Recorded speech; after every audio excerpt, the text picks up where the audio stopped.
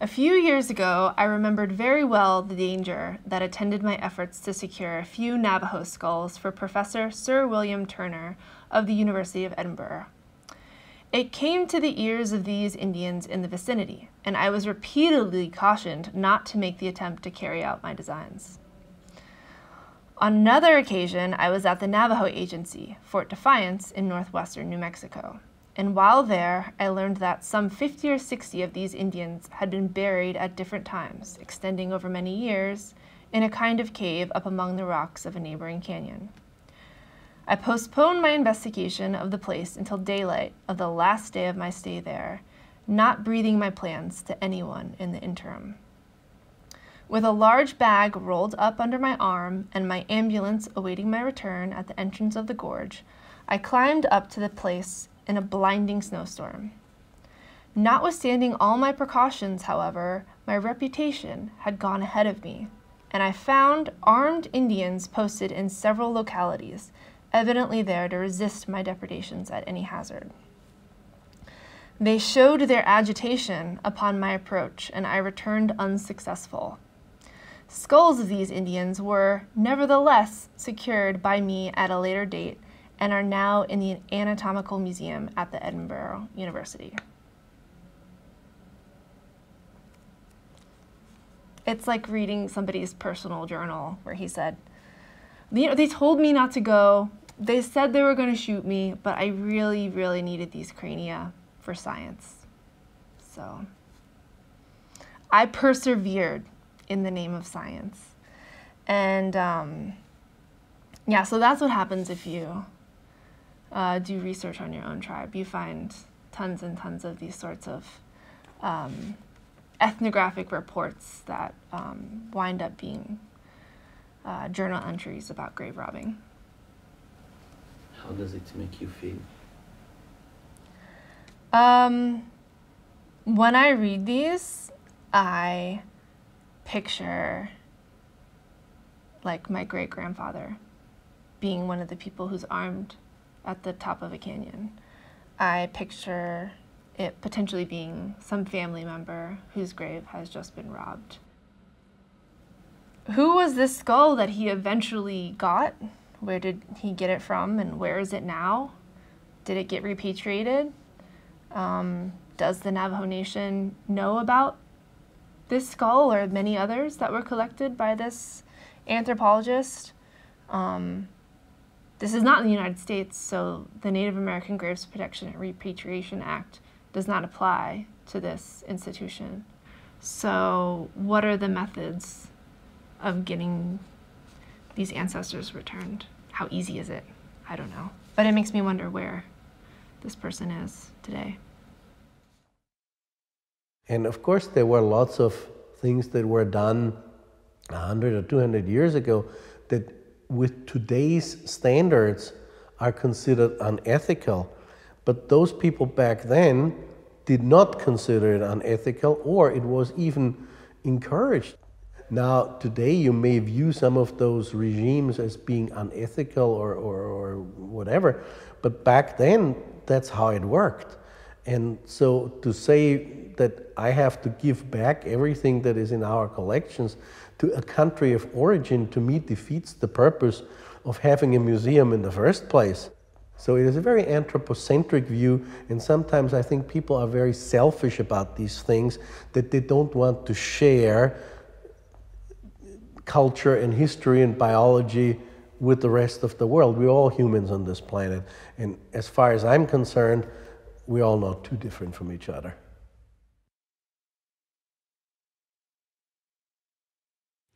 Yes, so my part of the collection of the Natural History Museum in Vienna is the international osteological collection. International means not Austrian. So we have about 6,500 individuals here.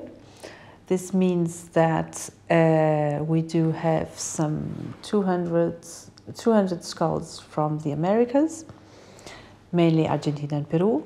We have about 200 skulls, including New Zealand, Australia, and Oceania. We have about 1,000 skulls from Africa, 1,000 skulls from Asia and about 4,000 skulls from all over Europe, excluding Austria. Of those 6,500 skulls, we have more or less 80% where we can have some kind, more or less specific historical context, more or less specific. And about 250 of those skulls are recent. That means from the 16th century on. We don't collect human remains anymore from international contexts. One, because international excavation projects are rare. Second, because political situations of countries where these excavations used to be are complex. And so we don't think that we are going to have, in the next couple of years, more human skulls coming in. I've been involved in repatriation issues in this country for many years now. And based upon my experiences with indigenous peoples from all over this country, I think that they would be outraged if they knew that their ancestors were in foreign museums. That's the way they felt when they learned about the vast collections in this country that had Indian remains from all over what is now the United States and also other parts of this hemisphere as well. At one time, there were more deceased Pawnees in museums than there were living Pawnees. Our population declined to nearly 600 people around 1900, and museums held well over 2,000 Pawnee remains in these institutions. And these remains made it to Europe. So I'm just as appalled by Europeans doing this as I am by white Americans doing this. No respect for us as human beings. Ich schätze, hier sind hunderte Schädel von Hereros und Namas in Deutschland, in verschiedene Universitäten oder Museen. Und das ist, was wir eigentlich vermuten. Das war Widerstandkämpfer während der Völkermordprozess gegen die Hereros und Namas. Für mich war das keine Schädel, wie man so als Schädel, das war für mich Menschen, die hier nach Deutschland gebracht wurde oder einfach entführt wurde, ja, aus dem Kampf heraus und damit man hier Forschungen macht. Das war für uns traurig. Damals, als die Delegation hier war, die haben alle geweint. Die haben alle geweint, solche unsere Landsleute in Kartons zu sehen. Das war für uns Landsleute, das war Widerstandkämpfer. So zu sehen, so verpackt zu sehen wie Schokoladen, das war einfach unmenschlich. Und ich sage immer noch, das ist unmenschlich und die haben hier nichts zu suchen. Die brauchen ihre Ruhe, die müssen zur Ruhe kommen. Das war ein Lagerweg. Von 1904 bis 2018 ein Lagerweg. And with that colonization, our people have been traumatized in many ways. And so the taking of our ancestral remains is part of that trauma because Western science or Western academic tradition at that time from the time of Captain Cook positioned us as on the human hierarchy of lower than Europeans. And so that made it possible for Western academics, Western scientists, medical institutions to take our ancestral remains and study them without our approval. In respect to the Māori and Māori ancestral remains in Vienna, in the Natural History Museum in Vienna, we have a very good understanding of the ancestral remains there because in the late 1800s, a naturalist from Vienna, or associated with Austria and Germany, Mr. Reichek, Andreas Reichek, came to New Zealand. And during his activities in New Zealand, he recorded his his pilfering, taking ancestral remains without the approval of Māori.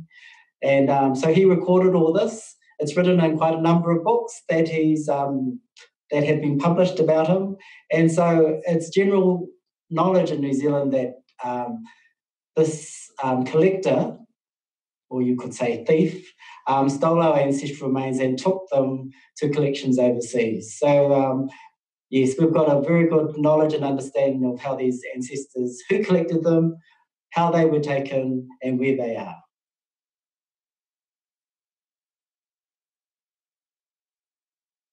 Human remains coming in our department for investigations are sometimes asked to be put back to their local institution. It could be that the church builds a new pavement, they find the skeletons, they want to have it investigated, but after this they want to have them back. This is a normal topic for us to give skeletons after scientific investigations back to the community. The special requests you're talking about is requests from native tribes from different countries for old or in 200 years ago collected skulls. This is a little bit more difficult and it's more political than if a local community gives us something for research and wants it back. As this, we are not the acting persons in the beginning, we did not collect them. It was a long time ago, we don't know the connections anymore.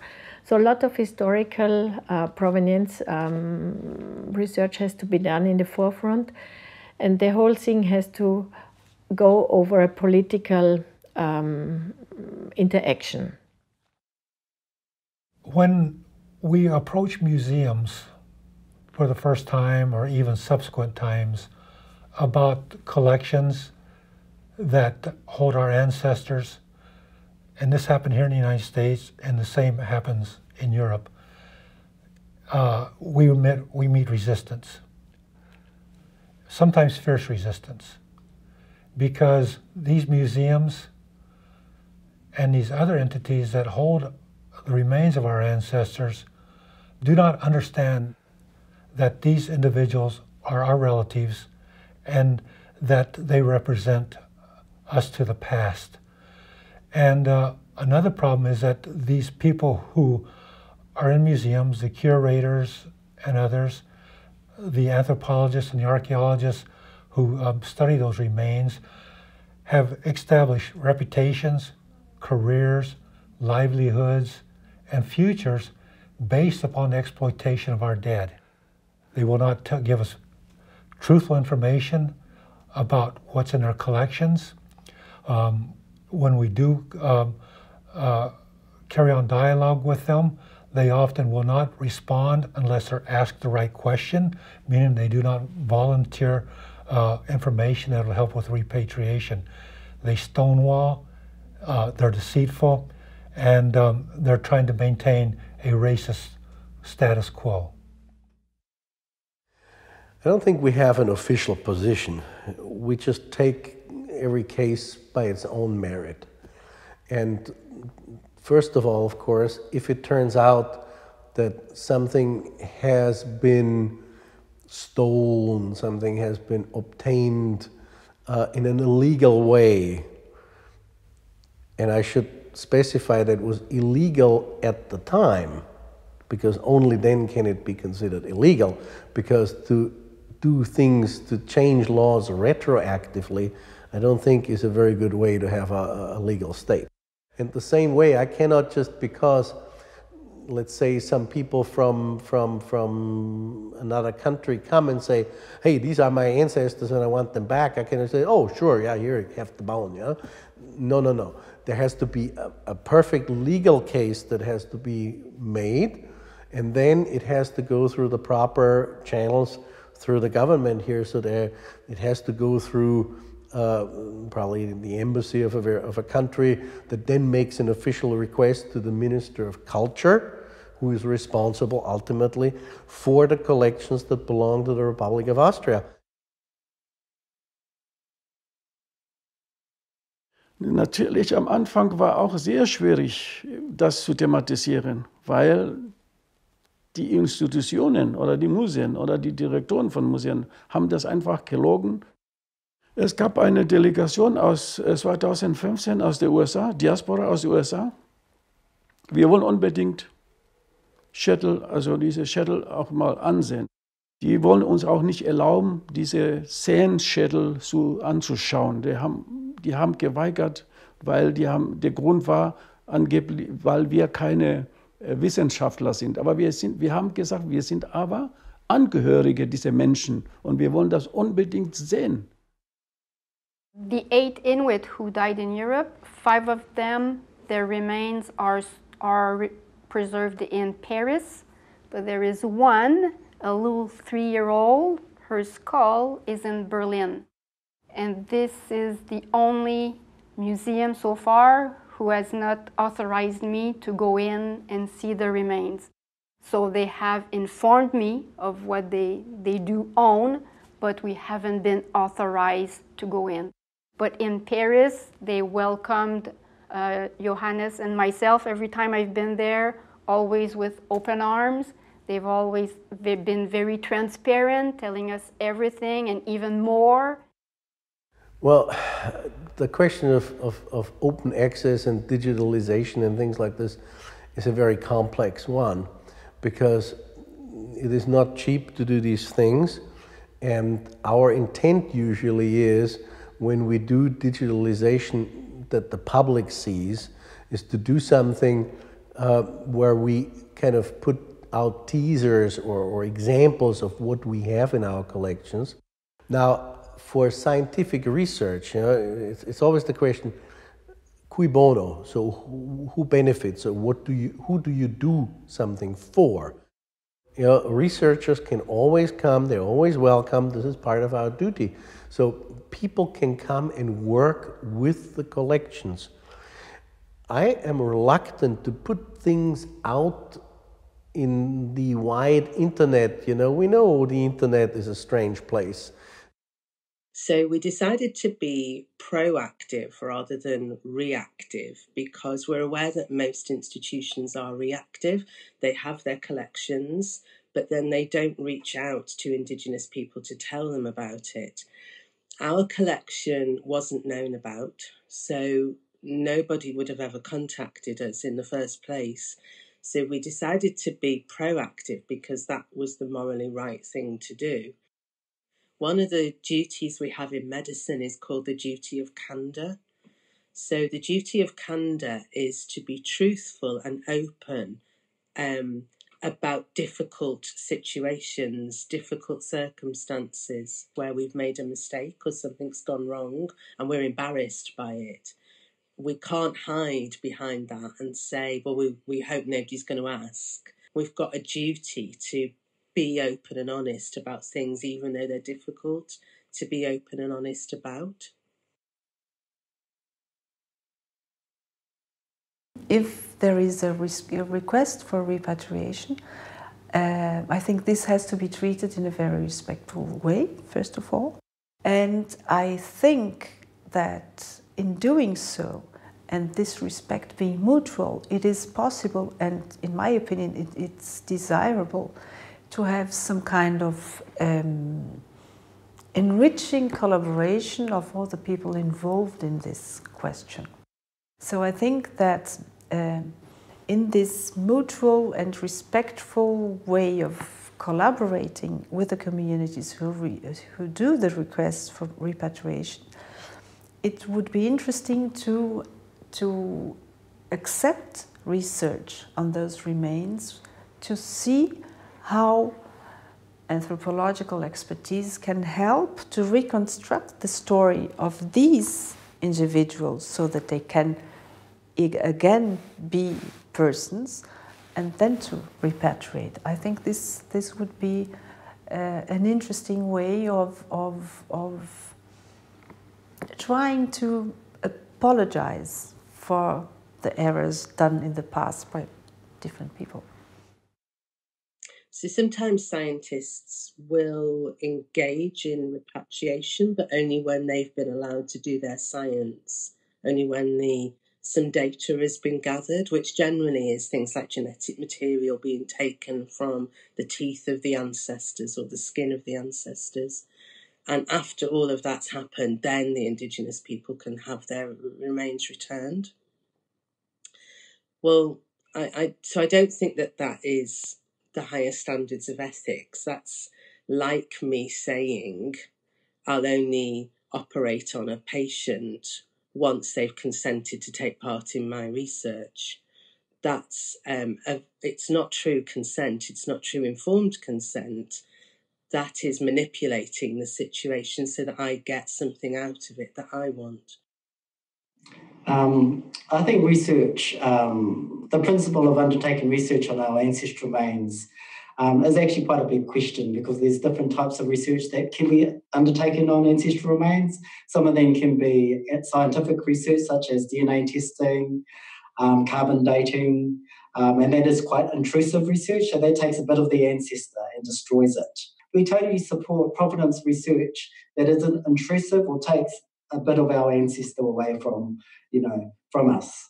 At the end of the day, these ancestors were living human beings, just like us. And so there is no ownership of them. So even though they may be overseas, I don't believe the overseas institutions own them.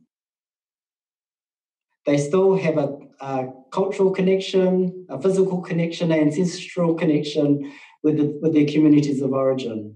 And so my focus would be around, what do the communities of origin, are they seeking their return? Are they agreeing to any other type of intrusive research? At the end of the day, it should be around returning the ancestors to where they come from so they may be comforted by their communities of origin. If the director would ask me about the repatriation of the Maori human remains, I would like to ask him to have time, and maybe this time is going to be sufficient until this question arrives, because we have already started doing our research.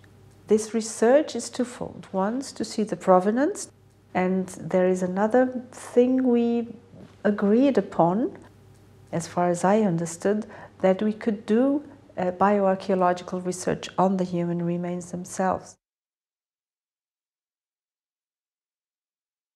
If there is a political will to give them away, okay, we do our research, we make the best documentation as possible, and we would give them away. As I'm a curator, my job is to take care of this and to care for them.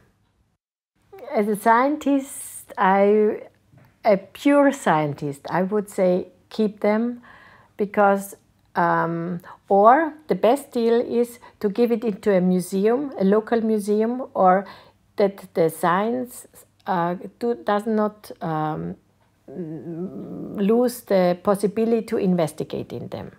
So I don't mind giving them back if they are accessible, in asking these tribes for special issues, for special scientific questions. If I just give them away and they are reburied, they're lost for science. It's much more difficult to work through issues of repatriation or personhood in a collection that still sees remains as scientific material and still feels itself to be studying the remains. In fact, very few of these remains ever actually are studied. There are huge benefits to working with communities of origin on research. Communities of origin come up with really interesting research questions. There have been some great examples of glacier bodies, for instance, including the well-known European Iceman, but also similar examples in northern British Columbia, where the community of origin has set the research agenda, has asked really interesting research questions that often think outside the box of existing scientific frameworks. I guess the other thing is to turn the question around and ask why you would want to do research on collections in an unethical way.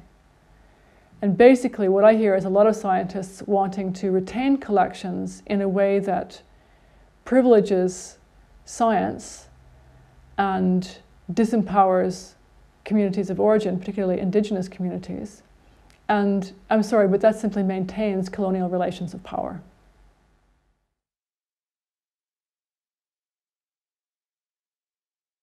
For me, it's really important to understand that there is a healing process to be made. And some people need to be healed, and some people need to heal also. And as I said, if we are putting the things right, they have to be. So maybe after that we will be able to balance relationships. And that's not only the work of indigenous peoples to heal themselves, but we need help. That's only something about respect and dignity. If my community has been mistreated for so many hundreds of years, all of the men were taken out and shot, there was diseases passed to us which devastated our communities, and then even in contemporary times I'm told that I'm not as good as other citizens, my language doesn't matter, my traditions don't matter, then to be reunited with somebody that lived before those times is a very powerful thing. But also to be respected, to be valued in such a way that your ancestors matter and the university is going to pay because we truly believe that they matter. That produces emotion as well, that for many people, this was the first time they'd ever been shown any respect by somebody outside of their own community. And it's also bringing back to them the treasures that those ancestors held, the treasures of their tradition, their languages, their customs, their spirituality. All of that comes and is united at that moment when they're reburied. If the only time that we can get emotional is when a member of our own family is affected, then that doesn't really say very much about our capacity as human beings. We need to be emotionally engaged with history. And he's in a part of the cemetery that they have repatriated and reburied many ancestors. So each grave has a cross that says repatriated from this museum. Beloved ancestor of Haida Gwaii, forever to remain at home. And we were all standing around and people were putting offerings of tobacco and other medicine plants into the grave. And I thought, well, I was the one who has worked with Haida people all this time. I was the one who wrote the case to present to the committees at the university that he should be repatriated. I was the one to work with the Haidas to arrange the handover ceremony. Don't stop now. So I asked one of the men who was finishing the process if it would be appropriate for me actually to pick up the shovel and help to bury him. And he had this big grin. It was like, yeah, absolutely. So I picked up the shovel and I buried him. We're not just around to sign paper, we're not just around to hand you a package and let you take it away. If we're doing this, it's because we want to have a positive relationship with you in the future, and we mean it. And as a curator, yes, it felt a bit odd to be burying something that had been part of the collection I was responsible for, but it also felt absolutely right. It felt very productive. It felt like that wasn't the end of things. It felt like this relationship had a future and that we were in this together.